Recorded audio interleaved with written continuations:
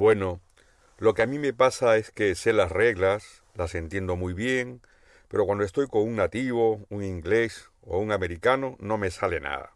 Me pongo nervioso y no puedo decir ni una palabra. A mí me gusta mucho aprender un nuevo idioma, pero siempre tengo el mismo problema. Cuando oigo una conversación con nativos o en el cine, siempre hablan muy deprisa.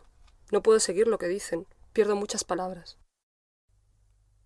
Estudio inglés desde hace ya varios años y me gusta mucho, la verdad, pero es diferente. Yo soy bilingüe de francés, entonces las lenguas latinas son como un juego, no me cuestan, es como adivinar, y en cambio las anglosajonas sí que noto que es diferente. También en relación con la pronunciación, la lengua yo noto que no la tengo entrenada, entonces a veces me cuesta.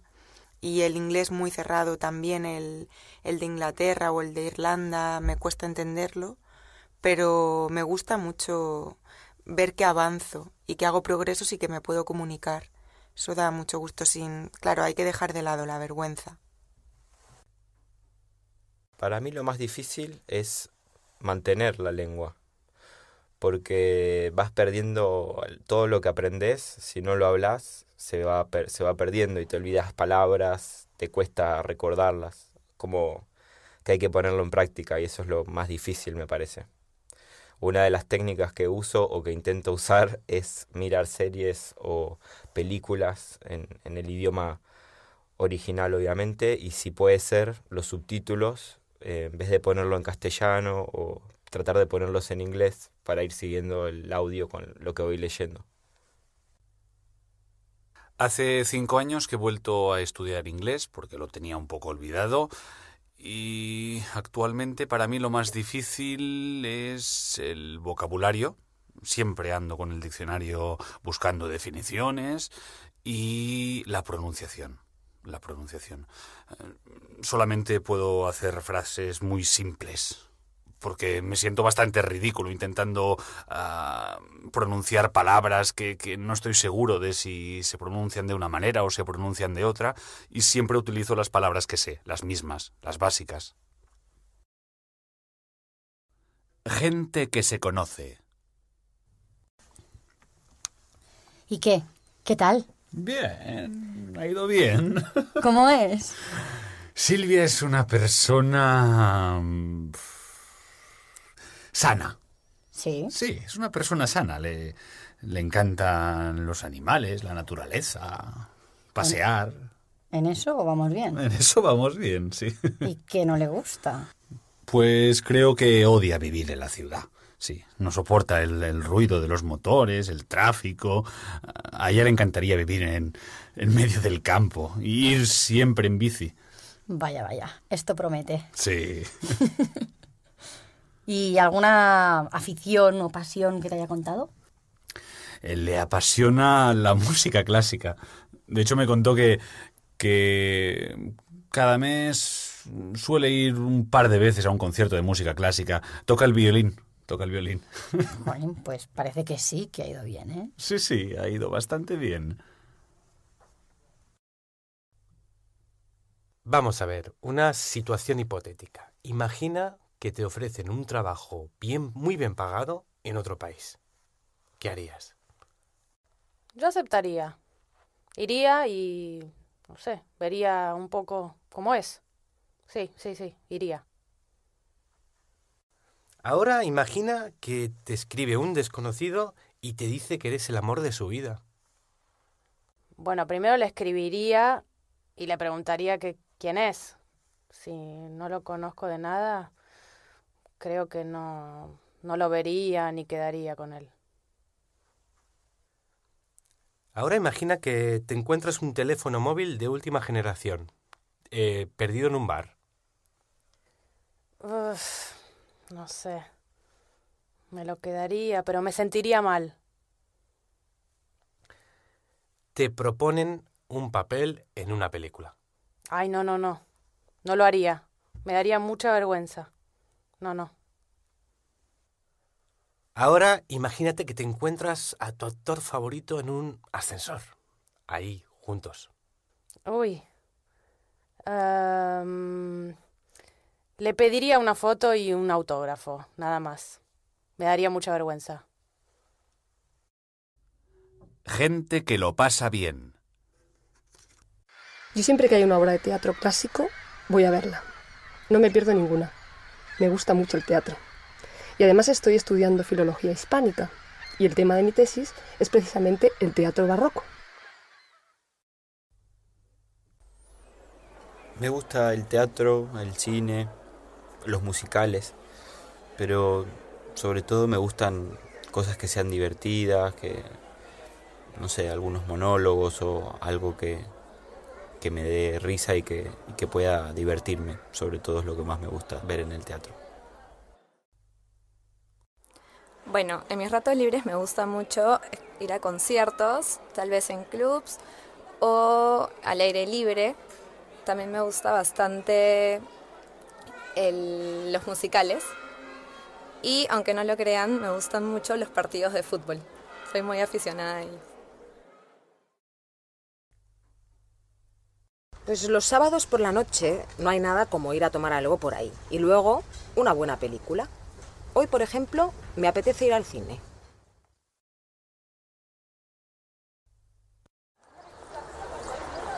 A mí me gusta mucho pasear, comprar ropa, música, ir a mercadillos.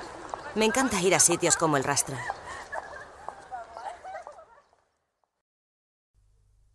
¿Qué hacéis esta noche? Nada especial, nos quedamos en casa. Es que es la final del Open de Estados Unidos y ya sabes que a mi novio le encanta el tenis. Pero qué rollo ver tenis en la tele, ¿no? ¿Y si hacemos algo nosotras? ¿Por qué no? ¿A dónde podemos ir? Pues no sé, a ver... ¿A la Habana Club, por ejemplo? ¿A tomar algo y escuchar música? ¿Sale? Oye, ¿cenamos por ahí o en la casa? Pues mejor vamos a comer una pizza o una hamburguesa por ahí, ¿no? Genial. Me apetece ir al cine o salir a tomar algo. ¿Por qué no te vienes? No puedo, es que ya he quedado con Silvia. ¿Con Silvia? Si es pesadísima. No, mujer. Lo que pasa es que está pasando una mala temporada. Tiene problemas, somos buenas amigas y... Bueno, pues otra vez será. No sé qué voy a hacer yo. A ver a quién llamo. Oye, ¿a dónde vamos? ¿Qué te apetece hacer? ¿Conoces Óxido, la discoteca? No, no he estado nunca. ¿Qué tal? Está muy bien. Estuve la semana pasada y me encantó. Está muy bien. Buena música y no sale muy caro. Ah, pues vale. Venga, vamos. Así la conozco. Está muy bien, ya verás. ¿Te va bien a las 11 en mi casa? Mejor un poco antes, ¿no? Y cenamos algo. Es que hoy voy a salir muy tarde de la oficina. Pues vale, a las 11. ¿Llamamos a alguien? Se lo podríamos decir a Álvaro. Me parece que no le van mucho las discotecas.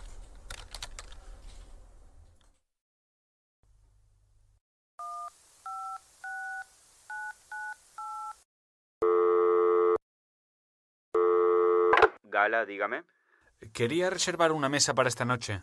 ¿Para cuántas personas? Para 5. 5 personas para esta noche. ¿A qué hora? Sobre las 10:30. ¿A qué hora es la actuación? Hay 2 pases, a las 9 y a las 11:30. Ah, bien, pues a las 10:30. ¿A nombre de quién? Raúl Huertas. Raúl Huertas, 5 para las 10:30. De acuerdo. Tomo nota. Gracias, adiós. Ya está. He reservado para 5. ¿Para 5? Sí, tú, Olga, Miguel y yo. Pues es verdad, solo somos 4. Bueno, podemos llamar a alguien. Vale. Se lo decimos a Álvaro. De acuerdo. ¿Le gusta la música clásica? No sé. Lo que sí que sé es que le gusta comer bien. A mí los domingos me gusta dormir hasta muy tarde, para recuperar todas las horas de sueño. Y levantarme muy tarde, charlar un rato, desayunar tranquilamente, comer como a las 6 de la tarde, no sé, salir a pasear igual, pero si no, no. Estar con mi chico, no sé. Descansar, fundamentalmente, no hacer nada. Pues el domingo ideal es comprar el periódico prontito y directamente al sofá con abrir la ventana, que entra el sol y empezar a leer el periódico sin ninguna prisa, tranquilamente, y leer algún libro que tienes pendiente, salir a pasear un rato, hacer alguna cosa que tienes pendiente, pintar, hacer alguna cosa manual.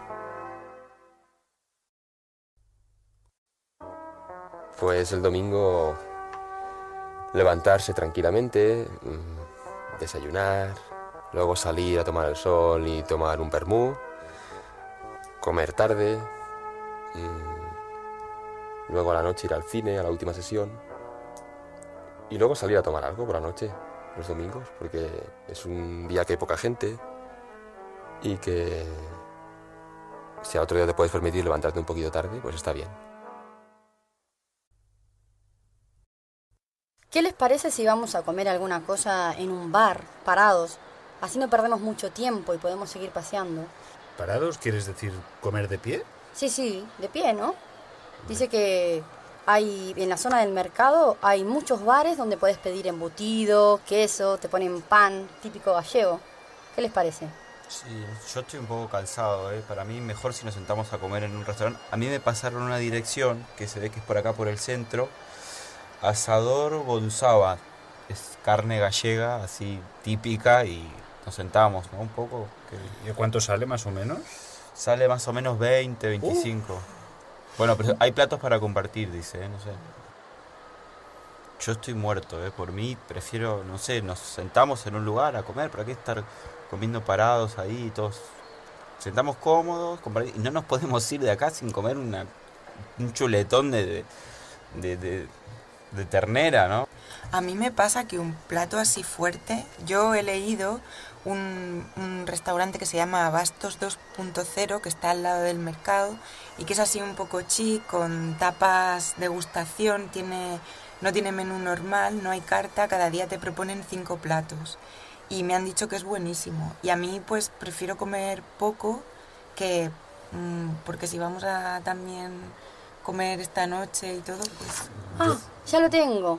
Me dijeron que es imprescindible ir al mercado de abastos, compras algo, cada uno compre la cantidad que quiere y te lo cocina ahí mismo. Podría ser una opción, ¿no? Yo la verdad tengo unos amigos de Sevilla que me han recomendado un restaurante cerca de la catedral, el restaurante Tarara, que es de comida gallega, ¿eh?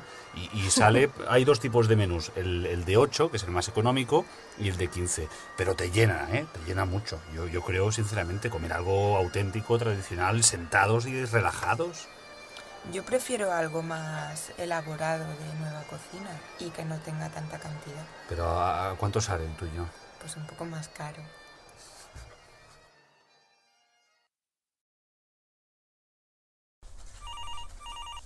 ¿Qué hizo usted el fin de semana? El sábado estuve toda la mañana estudiando con una amiga para un examen de inglés, hasta el mediodía. ¿Y el sábado por la tarde? No me acuerdo de qué hice. Estuve en casa, sí, estuve en casa, creo que sí. ¿Y el sábado por la noche? Me acuerdo, sí. Fui a una fiesta de cumpleaños de un amigo. ¿Y el domingo por la mañana? Creo que estuve toda la mañana en casa. No hice nada. ¿Y el domingo por la tarde? A las 3 salí de casa y hasta las 5 estuve con mi prima por el centro. Nada, paseando. ¿Y el domingo por la noche? Fui al cine con mi novio a ver Batman.